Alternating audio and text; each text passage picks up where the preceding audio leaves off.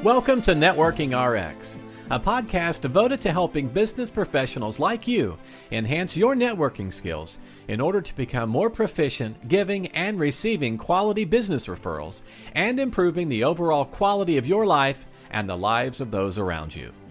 The Networking RX podcast is a production of AmSpirit Business Connections, an organization whose mission is to empower business success through networking. Think about this. Are you the same person you were 10 years ago? Of course, I don't know how old anybody is. 10 years ago, 20 years ago? Same person when you were in high school? How about when you were a little kid? Are you the same person? I can honestly say, in many respects I am, but in many respects I'm not. And I won't get into all the details, but I can think back to being younger, being in school, being more opinionated on things, more closed-minded. Part of it is that you're just not exposed to the world. I grew up in a little town, Houghton, Michigan, very racially, I wouldn't say segregated, but homogenous. It's cold north. It's it's a lot of white Scandinavians. That's just how it was, and it's nothing racist about it. Just how it was. So didn't have a lot of exposure to the world. Then you get out into the world and you have other experiences. You're exposed to other people, and your thinking sort of changes. I stumbled across an article in the October 2022 edition of Psychology Today, and the article has a number of different authors to it, but the gist of the article is how we change. And I think it's important to really kind of talk about change. This is a podcast about relationships, personal and professional relationships. And if I can acknowledge that I have changed, then I need to give other people credit that they've changed. So there might have been somebody that I knew back in high school and they just rubbed me the wrong way, or somebody that I knew in college and they rubbed me the wrong way. We just weren't the same person. We just didn't see eye to eye. And I have to acknowledge that, maybe they're not that same person. And the reason I think this is important is because if we judge people on little microcosms of their life, for example, let's say you had a college roommate or someone who lived in the dorm 2 doors down, and you kind of interacted with them, but you didn't, and they just didn't seem like, oh my gosh, I'm not going to get along with this person. If that wasn't you in college, in other words, you've matured and you've changed, then likely they've changed as well. And so you need to keep an open mind with respect to how people might, or that, I guess not how they might have changed, but the fact that they might have changed and that they might have become more mature as time has gone on. Anyhow, in the article, it kind of takes you through like the formative years. And basically what it says that, I'll quote from the article, quote, "You might think of temperament," this is talking about the formative years, early, when we're born, we have a certain personality. Quote, "You might think of temperament as the biological foundation for personality, but personality itself is made up of a child's temperament plus how their experiences shape their temperament throughout life. This suggests that while personality starts at birth, it can change over time." End quote. Interesting. Probably not surprising. And there's studies out there, identical twins who were adopted into different households, into different environments, and how they don't have identical existences. And then we sort of roll into our early childhood, and we, according to the article, we really look to our parents. We really look to our parents for guidance. And this is probably an argument for, strong families. And I'm not arguing for a two-parent household. I'm not getting political on any of this stuff. But having involved parents is really helpful to children because they're looking for that sort of guidance. And then it kind of changes when you get into puberty. And this was This was really interesting because the article starts out, I'll give you a quick quote. Well, it's quote of quotes. Can you put your dishes in the sink? Please put your dishes in the sink. I'm not sure you heard me. Can you put those dishes in the sink? And if you're a parent with teens, you've probably experienced this, and we often think that teens are rebellious. And so you might look at somebody, let's say it's a children of a friend, and man, they're rebellious. They don't do what their parents ask, and you might carry that perception of them, uh, forward when they're 25 years old, and think, well, I wouldn't hire that person because of who they were. In reality, that's not who they were. They have changed, and I see that. I see that a lot with my kids' friends. Well, I certainly see it a lot with my kids, but with my kids' friends, where I just get little snapshots of them, and that when they were teens, they were. I don't want to say they were rebellious, and I'll explain what the article talks about. But they weren't totally cooperative with their parents, and that's kind of a tainted view of who they were. And what it says in here is that new research shows, quote, new research shows that it's not exactly that teens refuse to listen to their parents. It appears adolescents process their parents' voices differently than they did during childhood, end quote. And I'll quote another part of this. Fetus in your utero can recognize their mother's voices before they're born. Yet with adolescents, even though they've spent even more time with this sound source than babies have, their brains are turning away from it in favor of the voices they've never heard. In other words, we've heard our parents' voices for 12, 13 years, and we've learned so much, but it's almost like, okay, stop. I want to listen to something else. I want to kind of expand my mind and learn other things. So teenagers aren't really being rebellious. They're just searching for other information. Thank you, Mom and Dad. Thank you for everything you've said, but I need to find other information. Then obviously when we get to be teenagers, there is lots of other information. We're hanging out with groups of people. There's a whole lot more independence. You're changing classes in high school, maybe in junior high as well, or middle school, whatever they call it nowadays. And then you get off to college and you're out on your own, and it's just sort of a different kind of a world. Your parents are still there. I always worried about my kids. I was brought up a certain way. I want them to be brought up a certain way. Not that it's the only way, but I wanted them to understand the value of a dollar and hard work and and being disciplined and those sorts of things. And then they sort of push away, and you're kind of concerned about them, and they go off and they see all sorts of different things.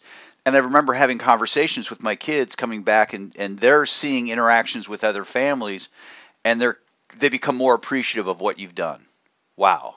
I can see how other people were raised or how they manifest themselves, and I don't like it. I'm very comfortable with what we have. But the other thing that it talks about in the article is that as we mature, we tend to mellow, and I think that's very true. And I don't know that it's an energy thing. You kind of lose energy. I just think that you start to get a better perspective on everything that's going on out there. You see certain people, and you might have heard about certain religions and had a preconceived notion as to what they are about. But then when you start meeting the people, you realize, okay, they're just people. And again, I grew up in a small area of the country. There aren't a lot of blacks. There just aren't.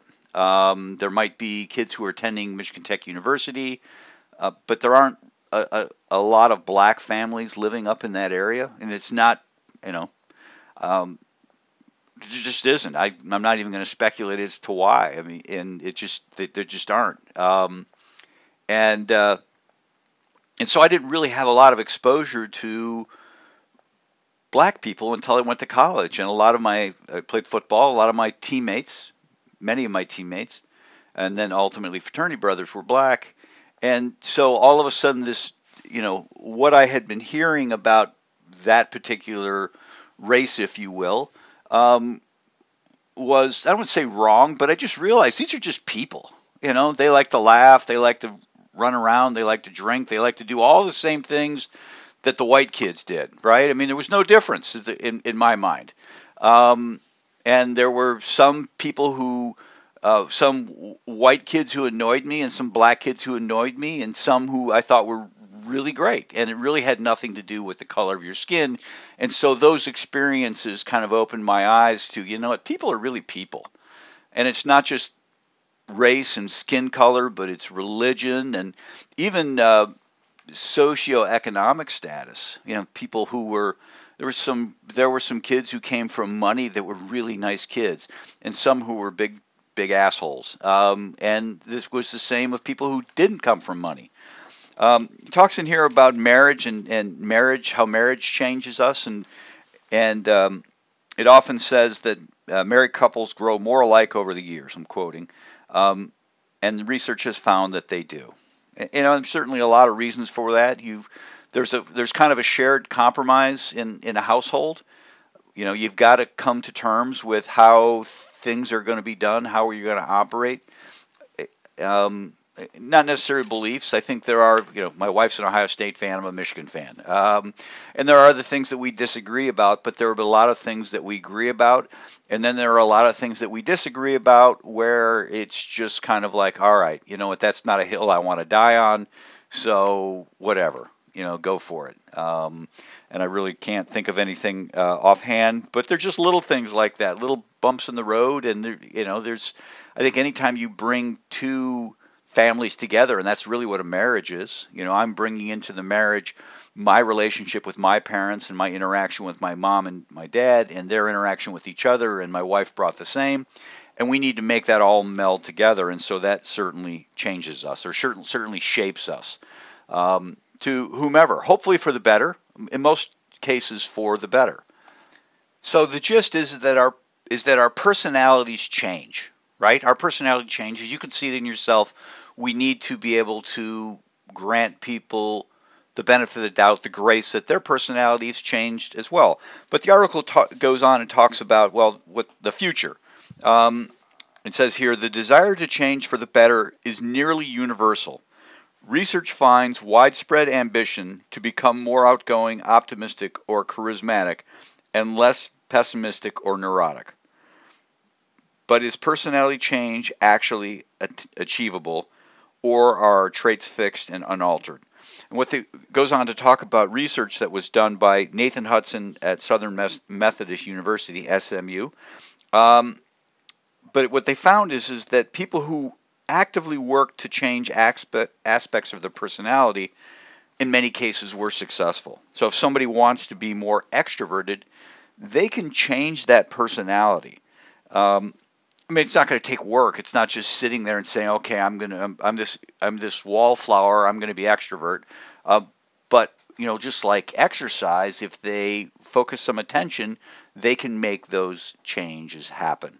So the point to this podcast, this episode, is that you've changed, and if you want to change, you can change more with respect to your personality. But we need to give other people the benefit of the doubt. We can't say, well, that person is that way, and just write them off as being that way, because if you've changed, they can change as well. And that's, it's a great reason to never totally pass judgment on somebody, never give up on somebody, try not to hold a grudge. I get people wrong us, and we need to be wary of that. But people want to do the best more often than not. There are the bad actors out there. 99% of the people aren't. They want to do better. They want to be more optimistic. They want to be a better person. They want to be viewed as a better person because it just provides a better life for them.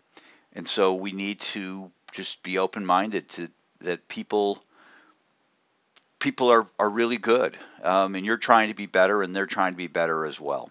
Final point from the article.